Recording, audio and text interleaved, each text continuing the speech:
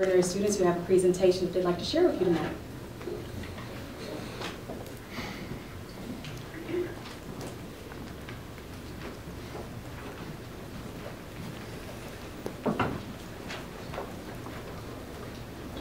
Hi, my name is Antonio Baltzell. I'm a freshman at Fishers High School.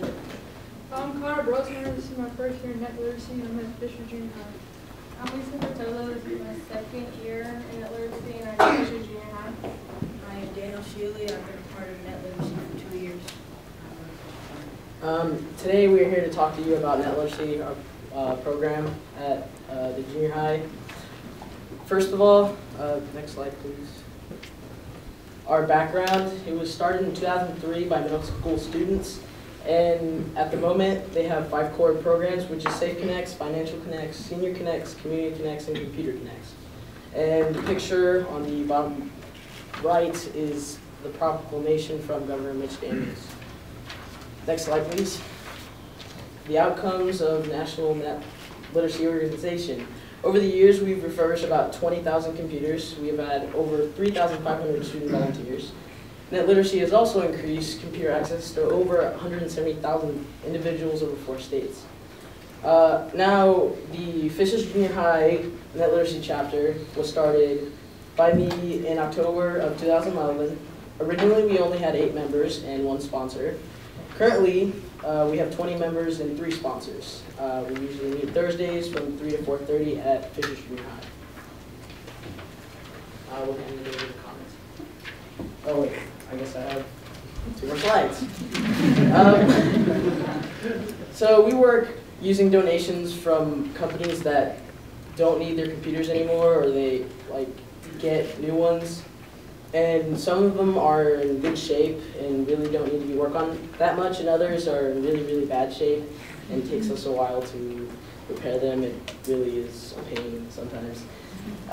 What we do on Thursdays, we sort of have a checklist that we use. We evaluate each computer if it's in working order. We troubleshoot the non-working ones, see what's wrong, and then eventually we'll get it fixed. We also determine if the PC will meet our criteria for us to donate to other organizations. And we also repair the computers or spare parts we get from other computers. Now I'll hand it over to Connor. So working computers, hard drives are wiped and cleaned of all data. The computers must meet hardware minimum requirements. Microsoft Windows XP operating system is loaded to the computer. Open Office Suite is installed. The goals for net literacy is functioning PC, running Windows XP, ability to use Open Office for document creation, have the ability to navigate the internet to support homework or research at home.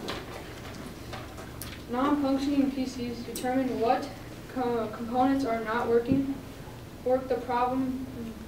Do we have components from other non-working computers that could be used? Could components from this computer be pulled to use in other computers as needed? Environmentally responsible practices. Unusable items are recycled by a third party. Older technologies show increased usability. Reuse of resources is just demonstrated to the students, and now I'm going to hand it over to Lisa. Our accomplishments of 2012 and 2013. This year we have refurbished so far 25 computers. We've helped the FJH community and gave 18 computers to qualifying FJH families for home use. People who qualify for these PCs, the student and family must meet the requirements for free and reduced lunch. At no cost, the student or family will get a PC, a working PC, and reduced cost for their Comcast cable. We have interviewed for the Geist Community Newsletter. We've had supplied computers for third base. We've supplied them with 6 computers, and they were taken so they can have a computer lab. And now I'll pass it off to Daniel. Our upcoming goals are, we plan to present to Congresswoman Susan Brooks. We plan to refurbish 50 to 60 more computers and have them distributed to HSC families who qualify. We plan to refurbish 20 laptops to send with IU's Medical Brigade to help IU students in Haiti medical funds. Benefits to students. We have exposure to various troubleshooting scenarios. You cannot create this in a laboratory learning setting. Development of 21st century skills, teamwork, presentation skills, and problem solving. We have interaction with professional and volunteers in the field of technology. We have a sense of pride helping others.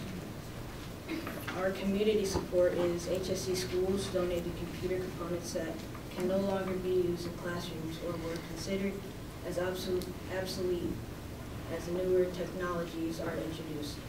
Private donations of PCs and laptops. International Medical Group donated 55 working Dell computers and 20 CRT monitors. Hand it over to you to close this out. Kind of like wrapping everything up, we want to thank you guys for taking your time to listen to us and present. We would like to thank the board also. So that's pretty much it. Thank you.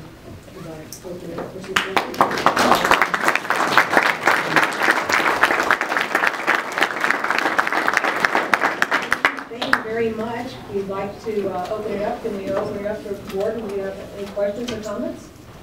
I would like to acknowledge the teachers who are working with this group.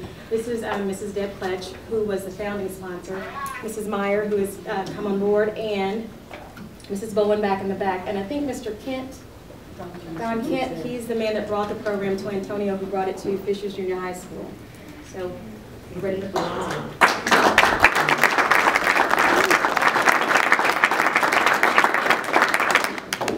Well, it's a wonderful program. You all spoke very eloquently about the work. My one question for you is, how do you get the computers? Where are you getting all of them? It says you have one big donation, but how do people know to donate? We have gotten amazing support from the article we put out. We started off with Net Literacy, provided us with the first 30 computers to see where we could go. The FJH staff has given us personal donations, and then from that article, after this was all presented or done, we ended up with another 40 computers that showed up from another local business. It has all been word of mouth from people who have heard about us, who have donated a computer or a part of a computer, and it has just grown from there. If you have a computer to bring in, I'm assuming you're going to put them on Crystal's desk. Actually, if you let me know, if you email me, or contact the front office, okay. If you bring it in, they'll bring it down to my room, and my kids will put it in storage until we can work on it. Great. So that's great. I was just going to ask you, where do you store them all? Well, that currently is our trickiest problem. I have a science room that has a corner of it used. We have taken over half of the storage room and 2 other classrooms as well, and any other nook and cranny we can find to put things in. For a while it was stored in my garage, and I bring it over every Thursday. Yes? I guess my question's more, I don't know if it's more fundamental, but important. But how do you know how to prepare them? Does anyone answer that? Well, the first year, it was kind of a teamwork sort of thing, and just we all kind of teach each other things that we learned, and just by working together, just eventually we kind of learned how to, and I don't know, it kind of helps that my dad works in the technology sort of area. Yeah, so over the years, we just tell each other and we help each other. We also have support from HSE Technology, a couple people who on their off hours come over and help teach the kids whenever they have time. John Dickerson is one of the main people who does that for us. So that's a great asset to us as well. We've had a few people from the community. Yes. People, retired gentleman is here. Alan is here with us tonight, who's come and been instrumental In helping all the kids learn about troubleshoot parts. and learn as well. So, But we learn on the go. yeah. Thank you. Well, thank you very much for volunteering. One of the things that I want to share that I'm most proud about is the fact that at Fishers Junior High we talk a lot about giving back in community service and making a difference and paying it forward. And I'm really proud that with them refurbishing the computers and making sure that some of our students in the free and reduced lunch population have access to those, because oftentimes we assume, and since we've gone to Skyward, we do a lot of paperless type things, we realize that those students don't always have access to some of the things that we are fortunate to have. Moving forward, I think we are going to provide this as an option for students at Sand Creek Intermediate, so I'm also excited about that. So we're moving from Fishers Junior High down to Sand Creek to make sure that those kids have access as well. I was going to ask, are you at your capacity in terms of your meeting it right now, it sounds like? Are you close to meeting your needs at Fishers? We are close right now from the initial letters we sent out. We still, as we get new things in, we're just in a continual process as people apply. As soon as we get it, we set up a pickup date for them, which is why we've gone to Sand Creek and said we've got extras, because right now we're having storage issues. So we have these computers, help us find kids who can use them. When I was reading this earlier, I'm sorry.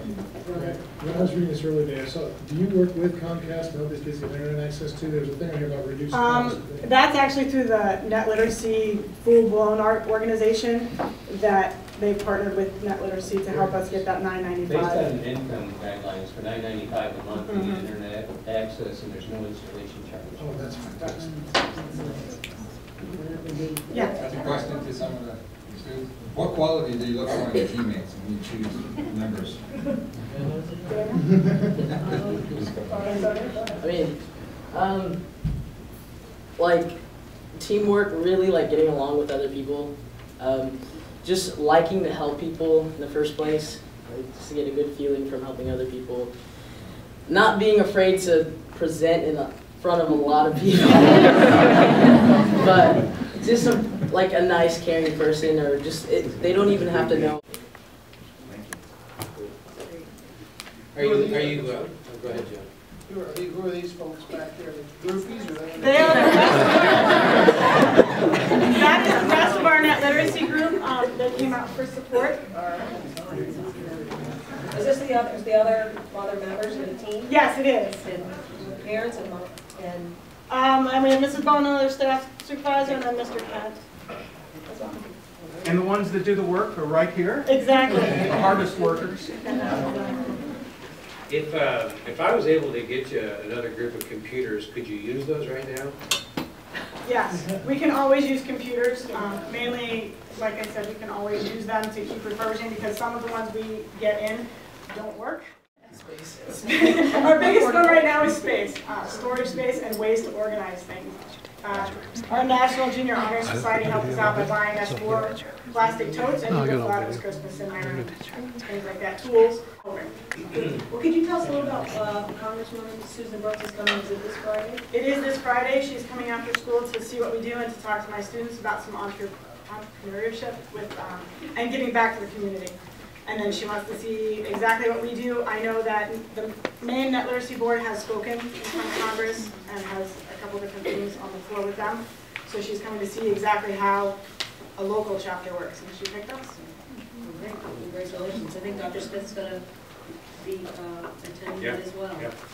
So great. And we look forward to hearing how that meeting goes with Congresswoman Susan Brooks. So thank you all very much. Well, congratulations, and I know we're going to have a great article in the Current. So you'll probably get more volunteers. No pressure at all. Just get some more volunteers and help your capacity. Well, thank you all very much. I just have one question. You said you partnered with Comcast. So I live up in Wayne Township, and we can't get cable. So how does that work when you're up there when you don't have cable? I am not exactly sure who we have up there. I would have to go to the national or the. I know we've done some things with Bright House as well, but I'm not sure if they're up in Wayne Township.